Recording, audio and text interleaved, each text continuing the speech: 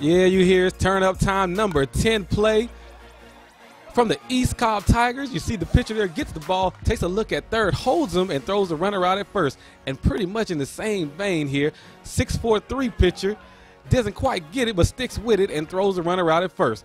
At number 9. Watch this play by the catcher, 8 years old, knows how to take the mask off and make the catch. A lot of 8-year-olds cannot do that. At number 8, let's talk about something else. Is the catch in the outfield from the top tier baseball team. Number 6 makes a diving catch. Even though they would end up losing the game, he still made a heck of a catch. At number 7. Watch this play by the first baseman from the home plate Chili Dogs. Number 1 had an outstanding game pitching, but I tell you what, that is a great play by the first baseman to make sure he helped his pitcher out. At number 6, you throw the bunt down, but one of the fastest pitchers in the country, number 17 Downs, picks the ball up, makes a spin, and throws the runner out at third. At number 5, number 6, let me tell you something. He has a cannon back there behind the plate as he throws the runner out, trying to steal third base. At number 4, watch this. Knocks it back to the pitcher. The pitcher throws it over to first, ends the game with a double play.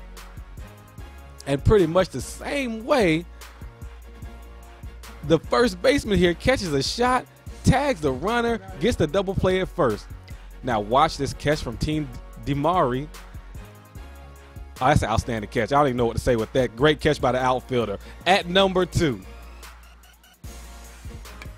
Watch this. This is how you turn a double play in an unorthodox way. Going to first. The first baseman throws it home, gets the out, gets the double play. And at number 1, the grand slam by number 22, the B2C player of the week.